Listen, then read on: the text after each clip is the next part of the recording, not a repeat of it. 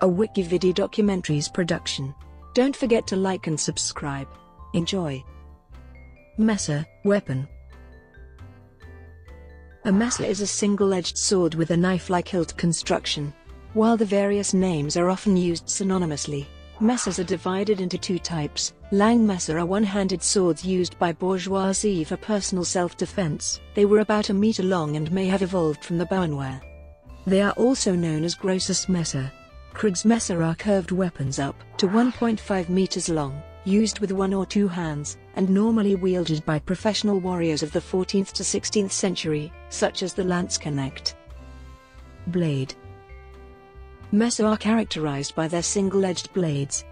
The lengths and shapes of the blade can vary greatly. Messer blades can be straight or curved. Extant examples of Lange Messer seem to have an overall length of 30 inch with a 24.5-inch blade, and a weight between 2.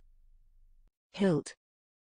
The defining characteristic of messer is their hilt construction. Quite notable in its construction was the attachment of blade to the hilt via a slab tang sandwiched between two wooden grip plates that were pegged into place. Messer often include a straight crossguard and a nagel, a nail-like protrusion that juts out from the right side of the crossguard away from the flat of the blade, to protect the wielder's sword hand.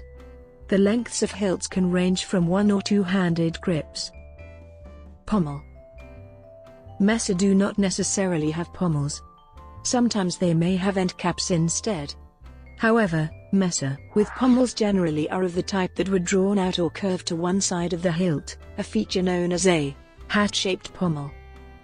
Fighting with the messer.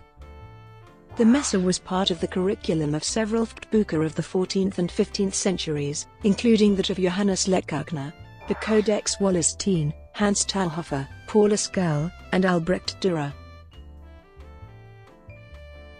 Brought to you by WikiVidi Documentaries. Would you like to know more?